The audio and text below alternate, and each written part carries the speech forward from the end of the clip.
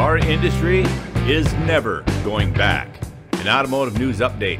Hi, I'm Kevin Hunter, the homework guy, here today with the amazing Elizabeth, the homework gal.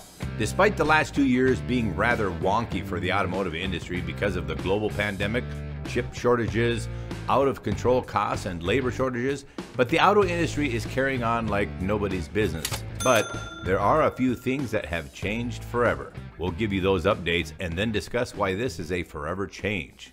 The latest NADA data report on retailer financial health says that despite ongoing operating challenges, 2022 is shaping up to be another good year for the average American car dealership. NADA Chief Economist Patrick Manzi tells us that strong consumer demand for new and used vehicles and robust parts and service operations are making for a strong year that will probably carry over into 2023. And to be honest, I don't really give a crap about anything NADA has to say. But they said it. But they said it. Yeah. Ford Motor Company says that they'll pay $1 billion in inflationary cost in the third quarter due to higher parts and material prices. Yeah. But at the same time, Ford assured Wall Street that it will do just fine in hitting its full year guidance of $11.5 to $12.5 billion in adjusted earnings before interest and taxes, which should be 15 to 25% more than it earned in 2021. Wow. Automotive industry suppliers are raising prices to their customers across the board, and not just with Ford Motor Company. All automakers are being asked to shoulder more of the burden that the suppliers have faced from spiking energy, labor, and raw material costs. Suppliers contacted by Reuters said that they've raised prices between 7 and 20%. We all know that the supplier prices are up, so are consumer prices. But not just that, something bigger is amiss. Bob Roth, co-owner of Roman Manufacturing, a producer of transformers and glass molding equipment in Grand Rapids, Michigan, said the only price decline in his material costs is copper. Yeah. The rapidly changing price environment led Roman to change its contract requirements so customers only have 15 days to lock in prices as compared with 90 days previously. Bill Berry, owner of Dytech and Engineering in Michigan, said recently, "It's hard to get out in front of it. Our cost of raw materials has skyrocketed from a historical perspective. Berry has raised some prices, but he's being sensitive to competition from overseas." North American vehicle production jumped 23% in August to 1.39 million, according to the Automotive News Research and Data Center. Monthly production has topped the year-earlier period for 7 straight months as chip supply has slowly recovered following the slowest production year in a decade.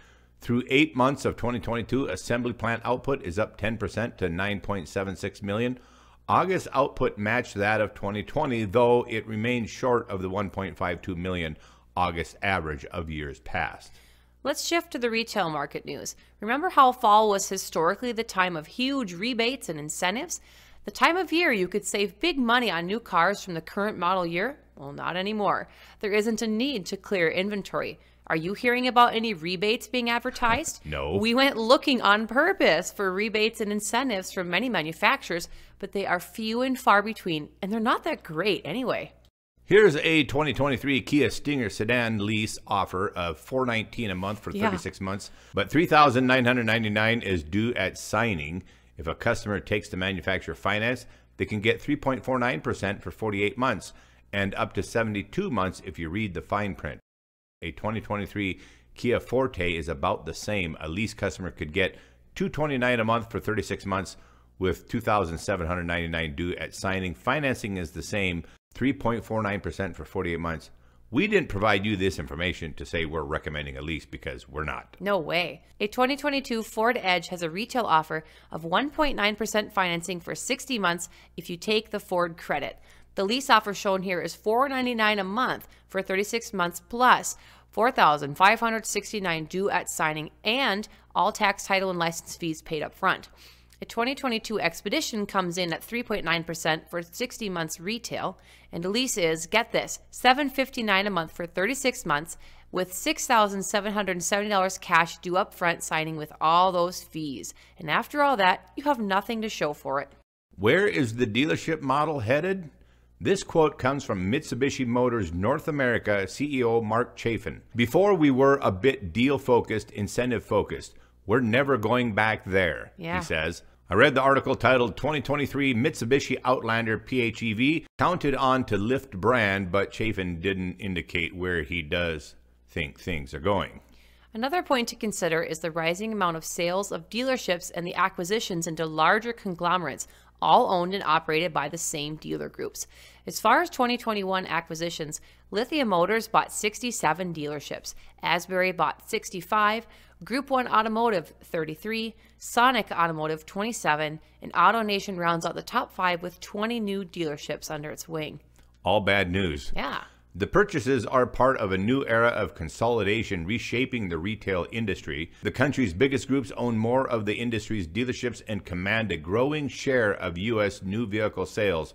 Several of these mega deals, accompanied by a flood of smaller acquisitions, made 2021 the biggest year for dealer acquisitions arguably in history. And the big deal era may just be getting started as many retailers decide whether to get bigger or sell out. Yeah.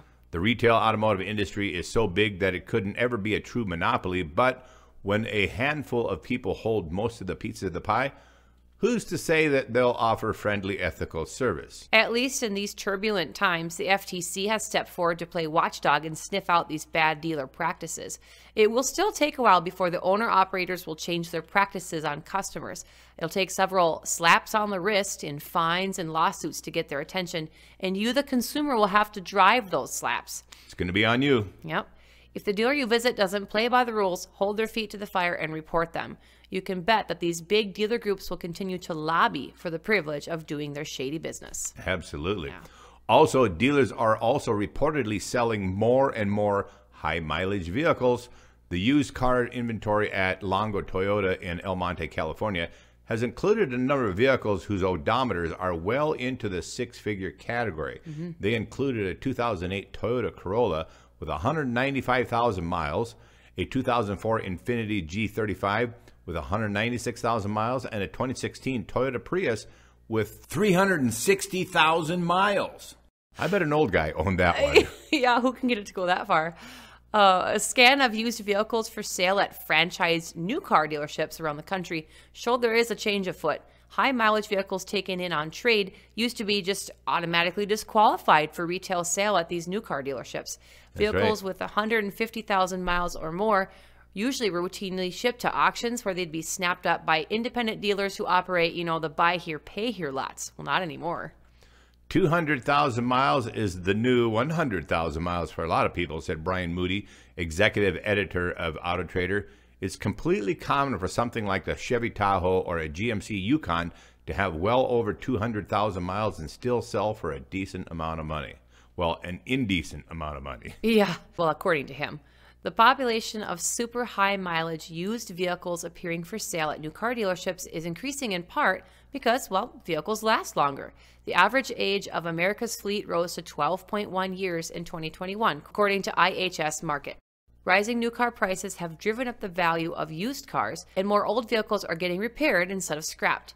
Used car prices have soared roughly 40% since the start of the global microchip shortage, pricing a large swath of customers out of the market for 2- or 3-year-old off-lease and certified pre-owned vehicles and pushing them into older, higher mileage vehicles. Consumers are getting more comfortable even buying these high mileage vehicles. My takeaway from all of this is pretty simple. As costs for materials go up due to inflation, quality is also going down. A 2004 car running at 175,000 miles right now is a good running rig, but it was built at a time that supply prices were lower and quality was everything, and the market allowed for it. It is hard to say, especially with electric throwaway vehicles being forced upon us, how long these new fancy pieces of junk will last. Yeah. You know the saying, they don't make them like they used to? I think we're seeing this play out in the car market. If you're driving a vehicle that is at 200,000 miles or an older vehicle, you'll definitely need to take the best care of it to keep it running as long as possible. One of our viewers told Kevin he's driving a 1996 Buick Century with 60,000 miles on it. He's a young man who found this near-perfect treasure in Minnesota, got a great buy, paid cash, and doesn't mind driving an old guy's car. Yeah, it's some great common sense there. I'm impressed. So anyway, using the XCAP fuel catalyst, he took that older Buick from 28.5 miles per gallon to 35.64 mpgs. That's an awesome 25% improvement, and that is one of our best so far. And he's also going to order AMSOIL to boot and enjoy not having to change his oil in the bitter cold Minnesota winters. Yeah. And it's going to be easier to start his rig in the cold weather. That's an added bonus, isn't it?